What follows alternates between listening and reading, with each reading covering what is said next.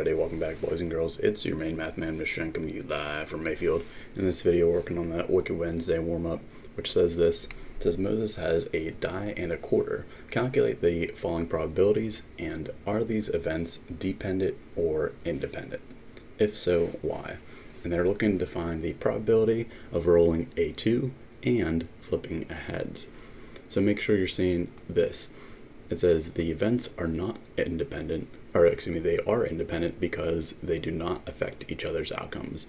Meaning the die or a number cube is not going to affect the outcome of a quarter, because again, the sides do not change, the outcomes do not change, and so they will stay the same. So when we get to find a probability, we can say these are independent, so they're not going to change each other. So we can say the probability of rolling a 2 on a die is going to be the number of 2s that are on it divided by the number of sides. So there's going to be one side that has a 2, and there's going to be 6 total sides.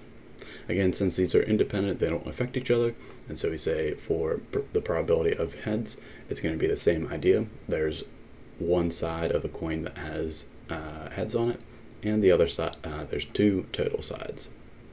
So again, to make sure that we multiply, because again, when we talk about probability, and it means multiply, and so we're going to say the probability of rolling a 2 and flipping a heads is going to be the first probability, which is 1/6, times the second probability, which is 1/2. Again, make sure you multiply the numerators together, so get 1, and then you multiply the denominators together, so it'll be 1/12. So again, make sure that you can see why these are independent and how we get our probability. On the second one, it says a store pays $25 for a video game. The percent of the markup is 80%. What is the selling price? So again, we're going to have to find a percent of a number. And so to do that, we have to say, all right, I have 80%, which is 0.8, times that original price. So that's going to be $25. So we do 0.8 times 25 is 20. So that's going to be the amount of markup. So that's what we're increasing that price by.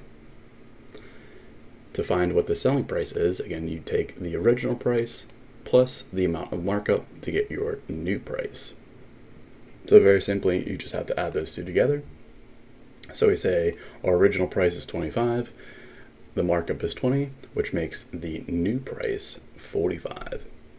So make sure that you're seeing how we do that. Again, since it's mark up, we know that it is going to be increasing the price.